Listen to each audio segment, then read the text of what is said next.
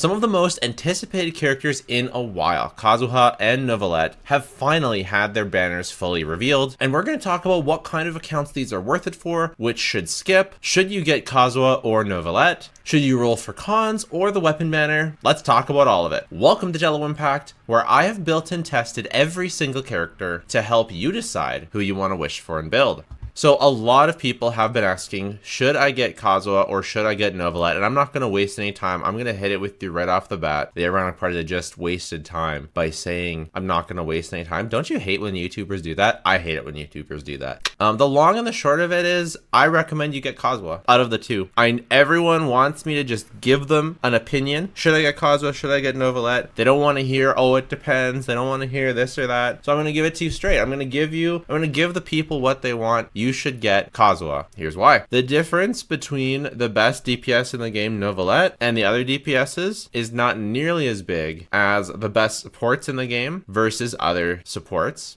Number two, if you're asking, you don't love Neuvillette. If you love Neuvillette, then you should get Neuvillette because you can't build Neuvillette teams without getting Neuvillette. Most people don't want Kazuha to build Kazuha teams. You want Kazuha to support your favorite character. And most characters, including, by the way, Neuvillette, have Kazuha as part of their best teams. He's the only character that does what he does in the way that he does it and does it so well. The grouping, the buffing, the VV, he's the damage, he's the total package. You can use him as on-fielder for aggravate. I've got a great Kazuha video coming up very, very soon. My Neuvillette video should be releasing later today, so subscribe for that, where I go into all of his teams and etc, etc, etc. But between the two, Kazuha is the more valuable pull. However, Neuvillette is still so good that you can get away with going for Neuvillette instead of Kazuha. It's not do or die. It's close enough. Neuvillette has extremely good AoE. He has the best AoE of any DPS. And his AoE, although Kazuha is his best teammate, he can function with other Anemo supports, such as Jean, Shen Yun, even Sayu. Venti, he's very good with Venti. So he can work with Sucrose, so you don't absolutely need Kazuha. And Neuvillette will help your account deal with AoE content because Neuvillette is good at dealing with AoE content. But I really think that they're sort of under two different dichotomies of what does your account need. Does your account have a bunch of DPSs that could be improved by Kazuha? If so, you need to get Kazuha. There is a slim chance that none of your DPSs need Kazuha, in which case someone might say, oh, go for Neuvillette, but the thing is Neuvillette also wants Kazuha. So to me, this is actually a really straightforward, answer, and the answer is Kazuha. But if you really love Neuvillette, you're not losing that much. You will still have a great time in the Abyss even without Kazuha because Neuvillette is a decent replacement because he does so much AoE. So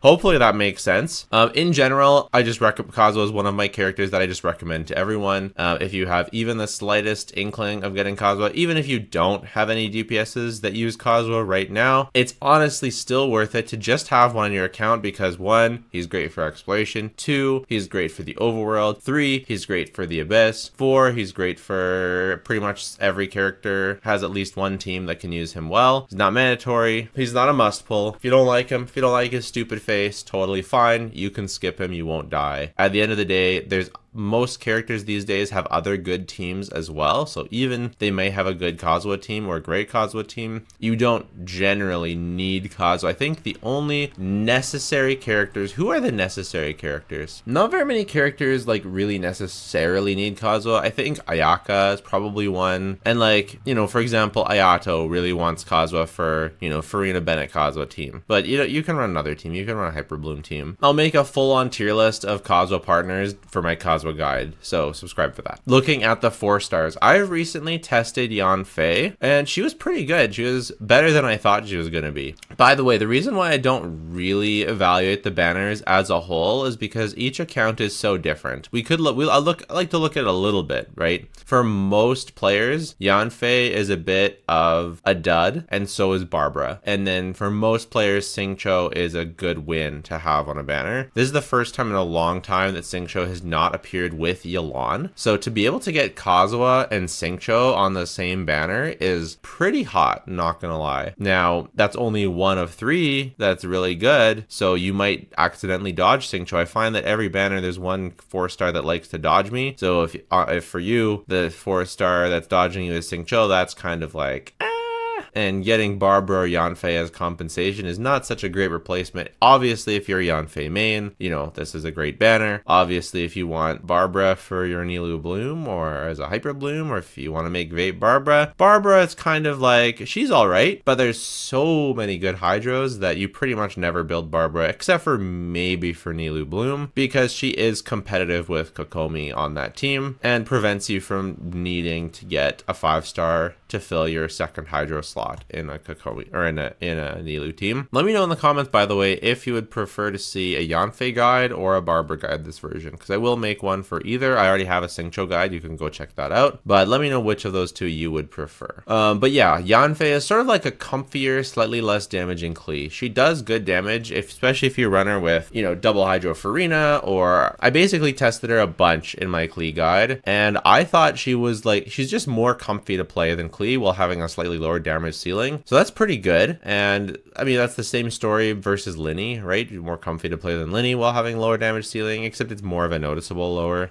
She's definitely good enough, but you're going to have to engage in support impact if you want to clear with Yanfei. She's definitely good. And she can work great with Farina, with Yelan, with Xingqiu, with Kazu, with Bennett, she works well with a lot of the best supports in the game. She supports Burgeon, not as well as Klee, but she supports it. She supports Vape. She supports Mono Pyro. She supports Chevrolet. I think Vape overall with Farina, Bennett, something is going to be your best. Very, very solid 4-star DPS. Probably overall pretty underrated. I think people generally think she's kind of weak, whereas I don't think she's weak. She's actually a pretty solid DPS, but she's not going to like carry your account because you're using DPS Yanfei. You have to put in a bit more work than she will give you back relative to other characters on the cast. And yeah, Barbara, I want to try Vape Barbara sometime. There's some pretty funny screenshots of Vape Barbara, but Plunge Barbara might be the way to go these days if you want a DPS Barbara, but she's not with Shenyan, so it's pretty much just Nilou. Barbara, obviously for brand new players, right? Brand new players, having Barbara around as a healer is nice. You know, your healer options can be limited as a brand new player, so having Barbara around is nice. No problem with investing into your Barbara, no worries. But into the late game, when you're trying to build good teams, then not so good. And obviously Xingqiu, one of the most broken characters in the game. I don't actually find myself using Xingqiu anymore, which is pretty interesting because I have Farina and Yelan and Novelet and, you know, all these great Hydro characters, and there's just, most of the time, there's just too many for me to bother using Xingqiu. But the fact is, he's a really amazing character. I still think he's an S tier character, the highest tier. I do think he's worse than Farina and Yelan, but he complements that by having some actual defensive utility. 40% incoming damage reduction is really nice. Applying Hydro to yourself is not as nice, but having a bit more Hydro application compensates for his lack of damage compared to Yelan. Can compensate. Sometimes it doesn't matter because often Yelan vapes every hit anyways. But he also does have a bit of interruption resistance, so using him with someone like Hu Tao can be very comfy. You almost get infinite interruption resistance by using the two together. And with the damage mitigation, he can easily be your only defensive utility for Hu Tao. And he just makes any team you're running him on more comfy to play, which can be really nice. So yeah, Xingqiu good, very good. He is easily enough to carry one of your teams as long as you're using a good reaction like Hyper Bloom or Vape or something like that. Very, very good character. Looking at the weapon banner, like should you go for, you know, Novelet C1, Kazu C2, or the weapon banner? Let's come at this from the perspective that if you're going on the weapon banner, you already have both Kazu and Novelet, because if you don't, then you really have no business pulling on this weapon banner. Kazu's weapon is not enough of an upgrade unless you are a hyper Kazu min-maxer. You should be just using Fav in general. There are times where you don't need to burst with Kazu, but usually bursting is good and Fav is good, and Fav is good for your other DPSs or other characters as well, usually. If your main DPS does not need Fav, that's where Freedom Sworn sees the most value, or if you have an absolute crap ton of energy recharge substats on your VV pieces that you can still run EM main stat for your Sands, Goblet, and Circlet that you can afford to run Freedom Sworn. My cause was not min-maxed like that. I don't think many people's is. It's a pretty unrelatable place to be. So although his weapon is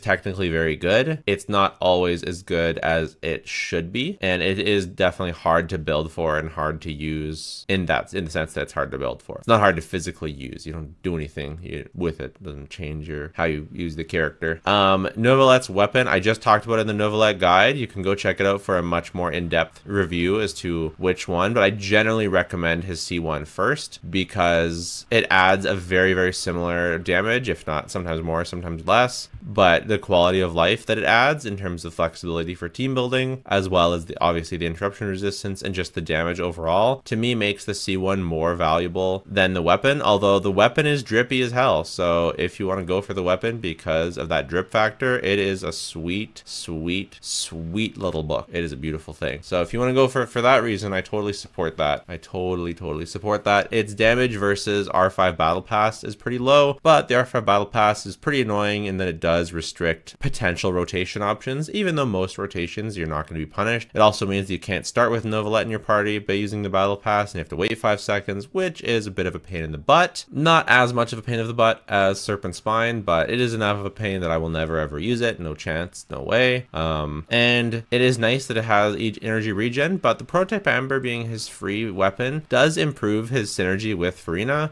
You don't need it to synergize with Farina. Synergize Farina fine with this weapon, but if you're using him with Farina, Prototype Amber does close the gap by healing your whole party. So that's something to keep in mind.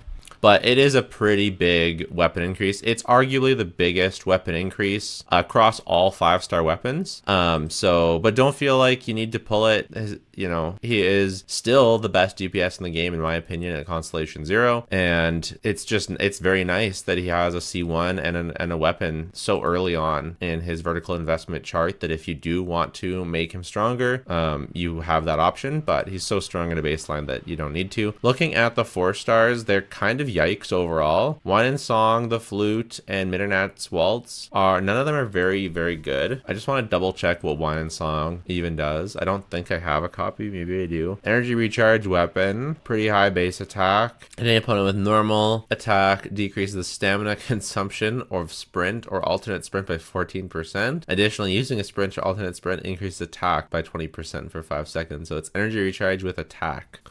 I mean, I'm sure you could force this on someone. Most DPSs don't want ER, like Wanderer doesn't want ER. Overall, there's going to be better weapons than this. Normally, if you want ER, you go with Fav or something else. And if you want attack, you go with Widsith or something else because you also want crit. Or you go for the new Fontaine Craftable because it gives more damage. So I think this is just an L. I've never even seen it on a recommendation for any character. So On Song is a no. But the other two are very good. Fav Lance is arguably the best polearm in the entire game because there really aren't any options for support polearms. This is kind of like it doesn't brick your account to not have one, but it really opens up character building options. Like if you've watched many guides, you know that almost every support polearm wants to use Fav. Like some use Catane, some can use some other stuff, but by and large, Fav is the polearm of choice. Pretty high ER, providing particles, and there's no sacrificial polearm, so there's not very many substitutes for Fav polearm. So if you happen to go for this banner, hopefully you get Fav. The problem is it's a 50-50 as to whether you get an on banner or not, and only a 1 in 5 as if you get a Fav. So it's pretty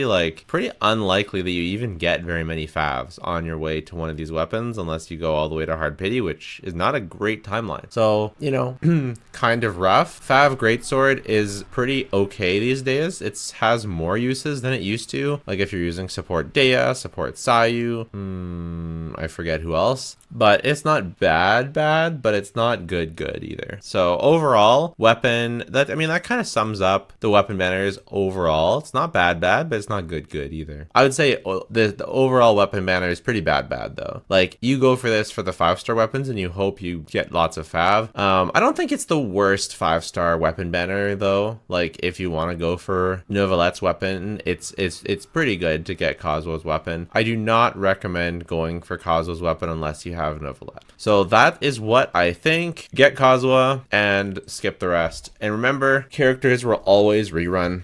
Arlecchino is coming next patch. We usually get an Archon rerun for 4.6 or for 0.6. So if you're eyeing Farina, be careful. Wait for the live stream at least Fortunately, you don't have to blindly decide whether you want to go for Novelet or Kazu or Farina. You can wait for the live stream for them to reveal what the 5 stars are going to be. So that's pretty nice. And just remember that the game is about fun. It is number 1 about getting your favorite characters. Number 2, in my opinion, about making great teams for your favorite characters so you can have fun with them. And I just think Kazu is really good for that. So that's why I recommend Kazu. But if you don't like him, if you don't want to get him, no worries. It's all good. Have fun. Good luck on your pulls. Take care. Bye for now.